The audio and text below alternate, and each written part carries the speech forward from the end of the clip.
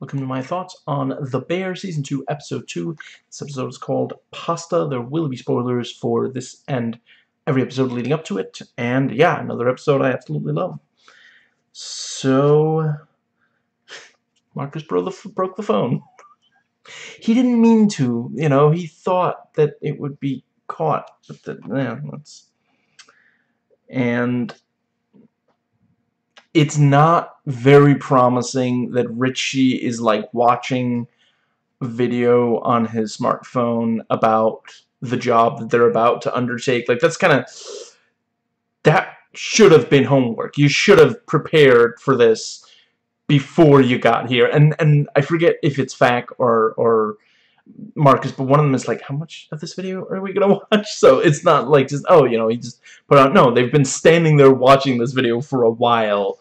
Richie is, Richie's that guy who's like puts on the video and like hovers. The good part's just, come any second now. And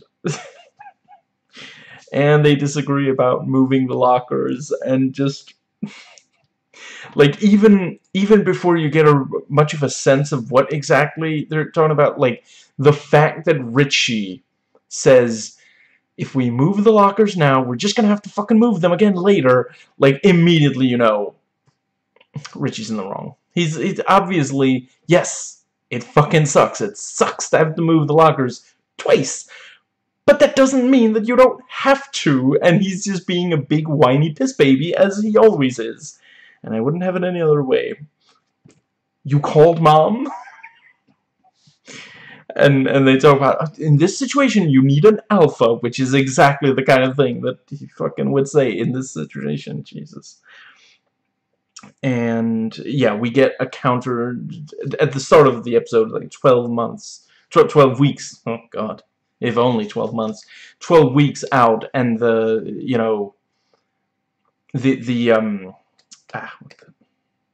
wait.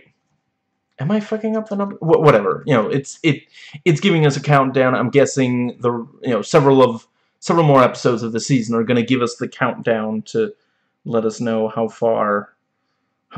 little time they have left. And they talk about culinary school, and Tina is like into it, and Ibrahim not so much. He does not like the idea of wearing a uniform. I have to wonder if it's like a military, it reminds him of military violence from his home country, based on, he talked to Richie about that, fucking Black Hawk Down dude. And let's see, yeah, and they have to cut open the locker, and the baseball, I think it was baseball, whatever, the cap inside, Carmi gives it to Richie, and the four of them all remember the occasion. The three siblings and cousin. And let's see, yeah, the Sydney is like, so you cut up and all that was in there was a hat. I'm not an asshole. It's like, it's maybe not the right, yeah, that might not have been the right thing to say given the circumstances. There's a hell of a lot of Sydneys in here. Don't make eye contact. Or don't look them in the eye, I think were the exact words he said. And let's see, yeah, the mold problem. And you gonna call Mom? Oh, I'm gonna call Mom. It's just, Mom, dude, go ahead. See what happens if you do it out loud. Mom, just God. Let's see, and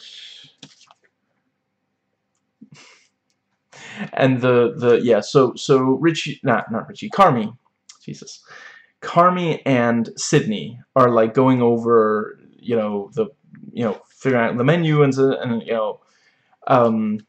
gives the yeah, you know, tasting, and you know, Carmen's like, oh, that's way too much acid, you know, chef, and he's doing like this thing around like his chest, and she's like, are you having heartburn? Because I think I have something, you know, just, and he's like, no, I'm signing, you know, we're cool, you know, I'm just saying we have an issue here, but we're cool, you know, it's not just, yeah, that was. Let's see, and yeah, so Sugar is like talking to the plumber on the phone, and like just giving the whole, you know, really talking about her personal, like, I mean, she's acting like she's on the phone with her psychiatrist or something, you know, and the, you know, yeah, let slip she's pregnant, you know, that's probably part of why she said that this is, you know, the timing is not great. That's why she looks, what was it she said? Like February. And yeah, that's obviously gonna, like, I would be extremely surprised if that doesn't come into, like, I don't know if they're actually gonna have her, like, her water break at a, you know, intense moment, but, you know, certainly, yeah, pregnancy makes things significantly more, that's a complication. That's what they call it in the business. And you know, she's talking to the plumber, and she's like, I'm pretty sure it's not, that's not the issue, it's this other. Yes, you are the plumber, not me. Yeah, this is, he's obviously not human. Ridley said so. Learn how to watch a fucking movie.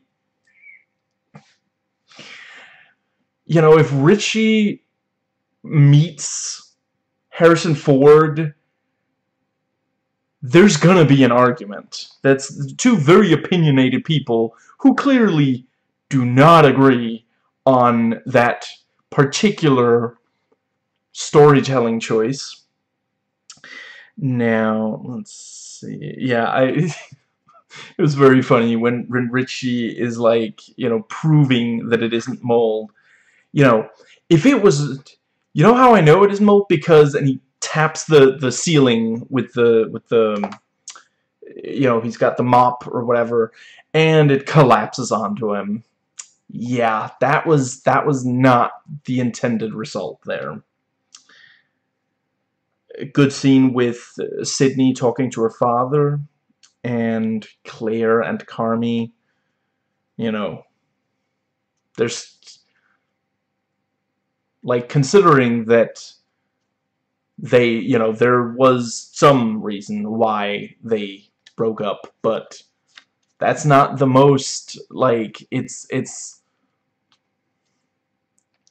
there's definitely a chance there for, if not, like, restarting the relationship, although I can imagine that's what they're getting at, like, a friendship or something, you know, and I can imagine that might also complicate matters.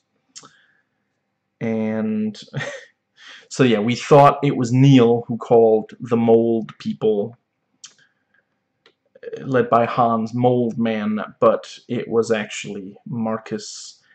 And I really appreciate, like, we haven't spent a lot of time with Sydney's father. I'm gonna see if I can get Emmanuel. But you get that this is a conversation that's been had. You know, they have talked about this before. She is not a fan of them having the conversation again. You know, Robert Townsend. Do I feel like I know that. Huh. Wait. Director, very cool. Huh. Directed Eddie Murphy Raw. Very, very impressive. That's an excellent show. If you haven't watched it, like, not everything about it holds up, of course, but no, it's real, real good. But yeah, also been acting for a long time. Anyway, yeah. you know, he's not sure if she's focusing in the right place, and just, yeah. And, you know, to her, it sounds really, it's basically like an insult to say, you know, can't you work at the airport, you know, kind of thing. And, yeah, and you know, Sydney's mother died before she was the age that Sydney is now, so, I mean, yeah, she really must have been a, like a very small child when it happened, and since then it's just been the two of them. So yeah, that does put a lot of pressure on, you know, yeah, that can really strain a relationship. And yeah, you know, Claire is the kind of doctor that she wanted to be, and you know, the it is very, very charming, the thing with, you know, I will bet you $1,000,000 that you don't know the name, because we haven't even told anyone, you're about to be out $1,000,000, you know, and yeah, she knows, you know, he's the bear, and she knows, yeah, she knows that he would name the place the Bear, like, after himself, his nickname, and then they talk about, you know, how the money should be, you know, just, yeah, they're very, very charming together. So yeah, that's,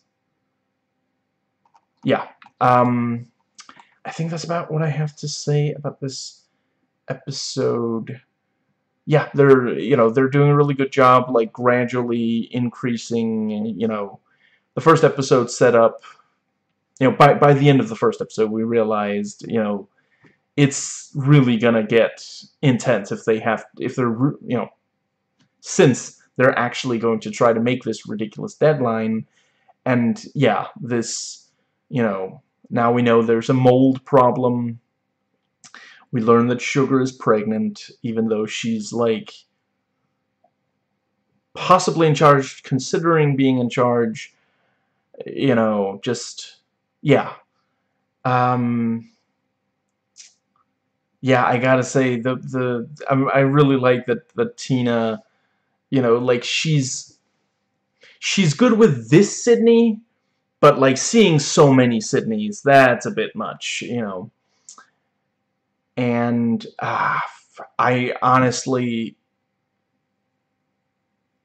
I'm willing to admit if I end up being wrong about this, but I don't think there's any chance that I will ever get tired of Richie and Neil, like, butting heads. Like, it's so funny, and has been since, like, immediately, like, the very first time they butted heads on the show, it was funny.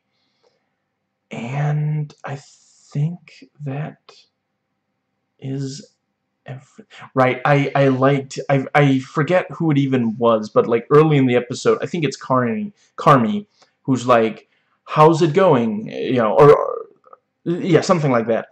And, like, one of them is like great, and another is like terrible, you know. So it's like, okay, I can work with both of you agreeing that it's going terribly, but the fact that you disagree on whether or not it's going well is not a great sign. You know, that's a great little, like, just, yeah. And I think that might be everything that I had to... Right, I like the conversation between Carmi and Sydney where, you know, both of them are like, okay, can I ask you something? And you can tell me to go fuck myself. You know, and Carmi's like, I doubt I'm gonna tell you to go fuck yourself. Okay, so, you know, what was that? Three stars? I think it was. Go fuck yourself. You know, that was quite good. And yeah, um, continuing to really, really love this show. And yeah, catch you next week.